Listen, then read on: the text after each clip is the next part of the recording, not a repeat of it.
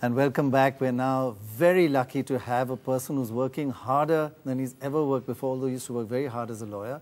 Kapil Sibal, the Minister for Human Resource Development. Thank you very much for joining us on a pretty active day politically. But before we come to all that, I just want to talk to you about something which you've not shown too much around. I think it's almost exclusive. This is India's pride. It's a $35 computer.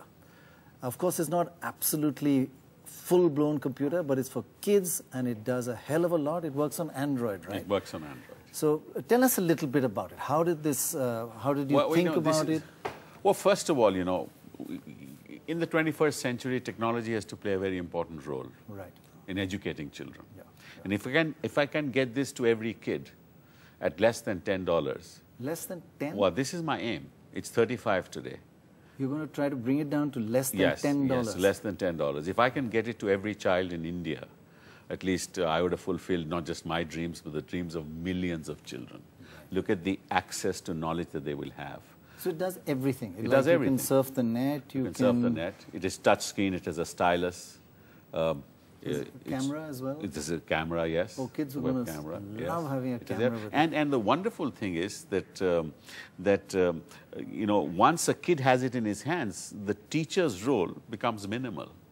Right. Because the kid will have access to knowledge. Let me tell you, the kid will do it better than the teacher. Exactly. Somebody said that, you know, teachers are magic. Right. And I said, no, the kids are magicians. Yeah, right. That's true, actually. Right. So what is the plan now with this? When will it be ready? This is developed by? It's developed by IIT Madras. No, IIT Kanpur. Kanpur, okay. IIT Kanpur. Okay. There is a team, Visvesvaraya University. Right. Some other people. Okay. Actually, there are several teams working on various gadgets. And this team has come up with this. I mean, $10, if you order enough, it could come down to that. Is it going to be restricted only to India? Well, you know, no. At the moment, it's going to be restricted to, you know, institutions, because we're not talking of any, you know, profits here. We're not talking about, you know, transportation costs and other costs that once it is in the retail market, it's obviously going to be much more, you know. But if I can bring down the cost to $10, ultimately, by economies of scale, then what will happen ultimately? It'll be sold for 25.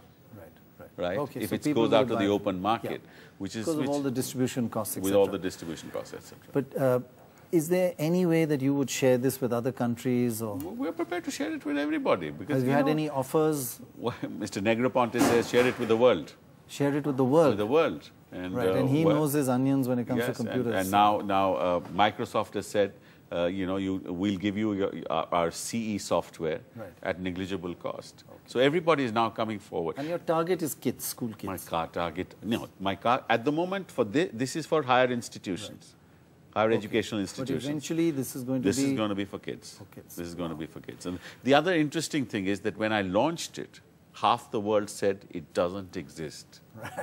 Right? Well, here it is. The other half said it doesn't work. Let's have a look at that. And now, I've tried it, and we're going to be on Gadget Guru as well. Exactly. For 2 hours, your team sort of tested to smash it. They couldn't smash it. Okay, now that I've got you here, I've got on a highly charged political day like today, I've got to ask you your reaction or your thoughts behind it, because you've obviously been briefed about the PM speech today, reaching out to the young kids, saying, he didn't mention Pakistan, he didn't mention any of those traditional issues. It was like a fresh approach, saying, I understand you are politically alienated. It's like a breakthrough of a kind. At least he's trying to make a breakthrough. Well, the Prime Minister in this government, we've always said that we're wanting to have a dialogue, unfortunately. And you know, Kashmir is a very complex situation. It has been made even more complex with what's happening across the border. The methodologies of the terrorists have changed. Those outside, their strategies have changed.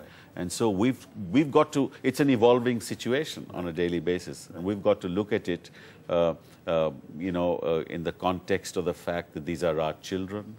We don't want to see any of them killed, right? 8 years, 9 years, 11 years old. You know, who wants to see our children, you know, suffering? You talked about